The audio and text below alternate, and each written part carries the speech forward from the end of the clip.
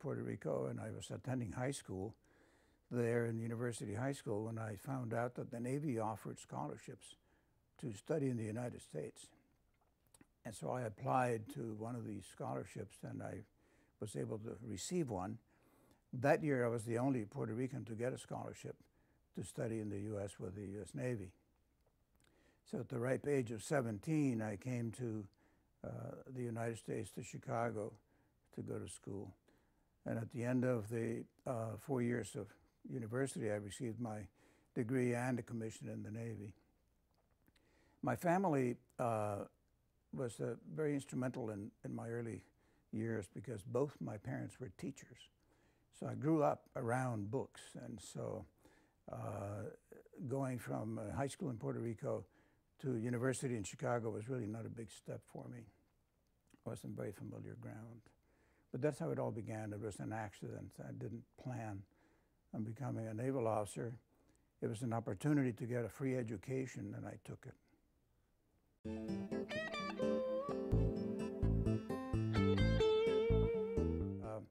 The Navy at that time required that we pay back for the 4 years of education with 4 years of service. And that was fine with me because I was going to be 4 years older anyway. And so the 4 years of service that I had to do to pay back for the education turned out to be so wonderful for me that I decided to make the Navy a career. Right out of university, I requested flight training because it interested me. When I was little, I used to build paper airplanes and fly them around. And so I applied for flight training because it had been a lifelong ambition of mine to fly airplanes. And I went to Pensacola, got my wings, and began to fly fighter airplanes from aircraft carriers. I liked that so much and the people with whom I was working so much that I decided to stay in the Navy. That my decision was made after 3 years.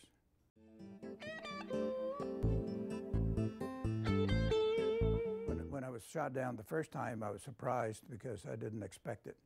I'd survived one tour without being hit. And when it happened the second time, I was really almost upset about it because I felt like they were picking on me, you know. But it didn't cross my mind not to continue flying because I was a professional pilot, professional naval officer, and that wasn't what I did, it was what I was. And so I couldn't stop being what I was simply because I'd had a couple of shoot downs. I continued to fly after I recovered from some injuries, and I completed the second tour without any more incidents. But it was an experience that I'll never forget.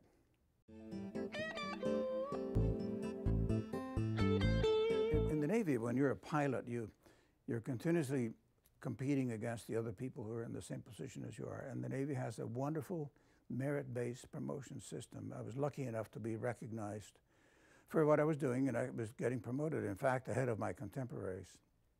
So I commanded a squadron of airplanes on the carrier as my first command. Then I was given command of the whole air wing, which are all the airplanes from the carrier.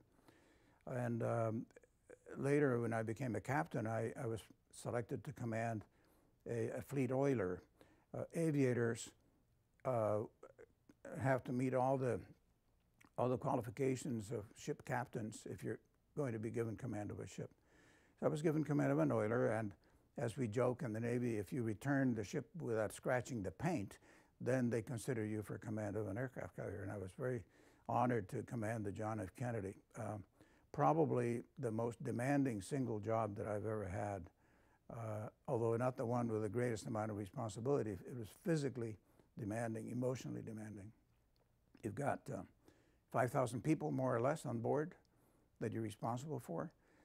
About 90 airplanes. You're responsible for all the operations, for the safety of the operations, for the safety of all the people, for the accomplishment of the mission.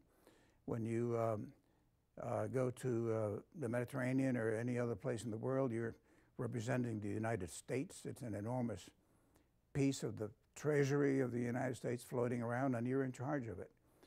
An enormous amount of responsibility, and for that reason, an enormous amount of fun.